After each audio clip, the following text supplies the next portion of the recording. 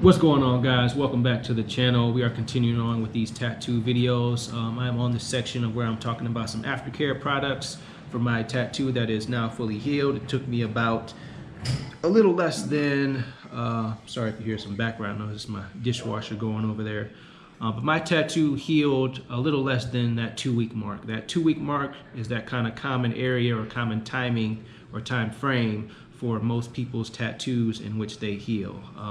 I'd like to say and think that I have a healthy body, I take care of it, eat good foods, stuff like that, which I encourage you guys to do as well, especially if you're going to get tattooed. It's one of your pre-trip kind of things, what you want to do to hydrate and keep your body healthy and get your skin healthy, get ready to be tattooed. But, excuse me, sorry. Talking about AQUAPHOR right now, today. Try to make this real quick. It's just one product that I'm going to talk about in this video, which is this AQUAPHOR. This is what I use to heal my tattoo. I mainly use this right after my Sanoderm. So that was my first product that I used right after I got my tattoo. My tattoo artist put the Sanoderm on my ribs. So if you guys don't know about my tattoo, go watch some previous videos.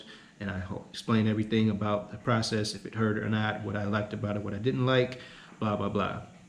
But after the Sanoderm, this is what I used, AQUAPHOR. This is going to heal your tattoo. It's a very recommended product. A lot of people use this stuff. A lot of tattoo artists swear by this stuff and say to use it. There's some other ones out there that do pretty much the same thing. But this is what I'd say over half the people are using is the AQUAPHOR. It is almost like a Vaseline type texture. I don't know if you see that real good. It's put on like Vaseline. You don't use a lot of this stuff. It's kind of like a thin layer. You don't want it to basically sit on top of your tattoo. You want to gently, lightly, with clean hands, wash your hands, antibacterial soap first, then go into rubbing your tattoo very lightly and get this all kind of into your skin to do its job, to heal your tattoo. Your tattoo is an open wound. It needs to be healed. This will help heal your tattoo and speed up the process of your tattoo healing. And this is what I used. I used some products after that as well. I'll show you one real quick. For the previous video I just made is the Lubriderm. So that was my next step. Go and watch that video to see what I used that Lubriderm for. Awesome product. I definitely recommend using the Lubriderm.